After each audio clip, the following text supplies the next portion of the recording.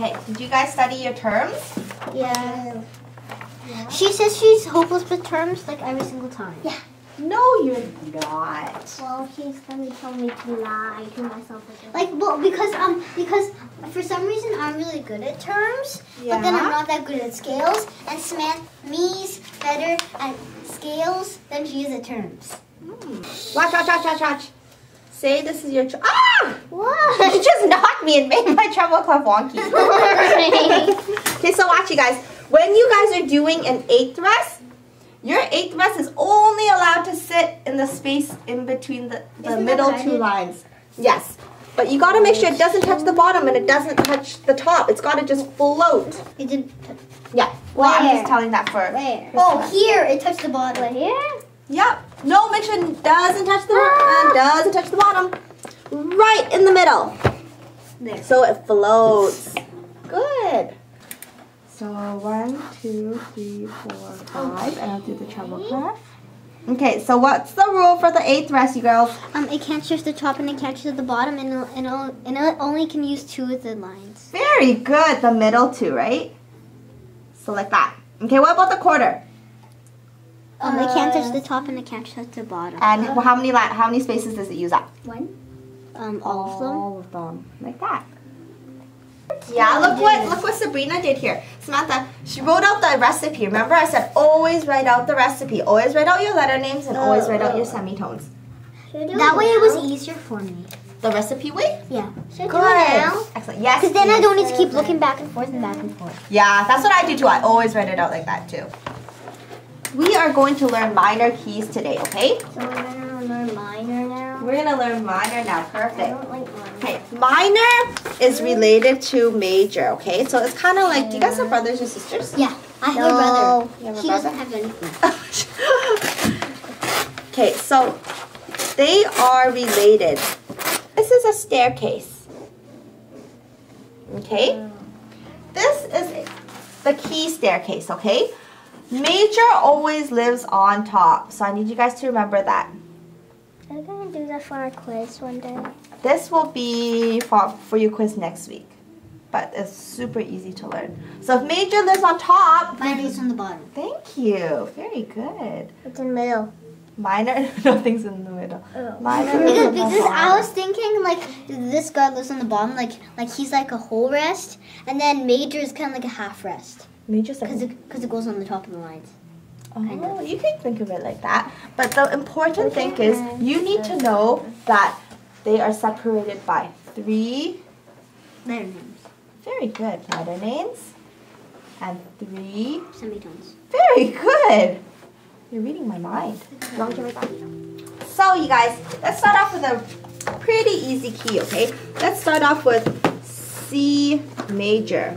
What does the plus mean again, you guys? Major. Major, good. And C major, so you're in the key of C major right now. Where does C major live? Major. Here or here? Top. Very good. So if he wants to go visit his minor relative, does he go upstairs or downstairs? Downstairs. Upstairs? Where's he going to go? There's nowhere to go. He has to go downstairs. Good. So watch, you're in C and you have to go down how many steps? 2. Oh, it says right here. 3. 3. So you're going to go down 1 step, 2 step, 3 step. What note is this? A. A. So C major is related to who? A. A what? A major. Oh, no, A. Very good. Do you guys understand that? Now I'm going to give you another example, okay? Say I give you, Oh, do you want to color it in first? Yeah. Okay. I'm done. Good. Okay. Now I'm going to give you B. What does this sign mean?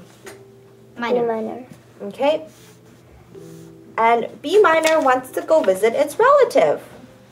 So, how does B minor go about finding his relative? 3. Does minor live on top or bottom, girls? Bottom. Bottom. So is B minor going to have to go upstairs or downstairs to visit? Upstairs. Very good. So you're going to go on B minor. And how many steps does it go up? 3. 1, 2, 3. Very good. So B major. Exactly. Wow, you're taking the words right out of my mouth. So watch. This part's the important part, girls. Watch. C major has what sharps or flats? 0. 0. So 0 sharps and 0 flats. 0 flats. Because they are related, A minor also has 0 sharps and 0 flats. Excellent. Do you want me to write that? I never realized that before. Yep, that's why they're related. So 0 sharps and 0 flats. And A minor also has 0 sharps and 0 flats. Very good. Okay, our next one that we'll do is we'll do E major. I want you guys to figure this one out on your own. Tell me what they have, and in the brackets, tell me what they share. Let me write it for you too. Remember, they're always opposites, okay? Major is always related to a minor, and minor is always related to... Very good. What does E major have, you guys? E major has F sharp, C sharp, D sharp. No, D, E, A, B. Okay, give it to me in order. Father. Charles goes down. Good. Excellent. So write that down. So does minor have to go upstairs or downstairs to visit his relative? Upstairs. Good, because minor lives. So F sharp. So then it's Here you go. 1, 2, 3. So A. A what? A major. Yeah. What? Put your finger on F sharp. F sharp. Okay, and go up 3 steps. Oh, so F sharp and C sharp. 1, 2, 3. So What is an A major? A minor. No, you're in a minor, so your relative has Father A Charles major. Goes. Father Charles goes. A major. Yep, got it. So what do you put here?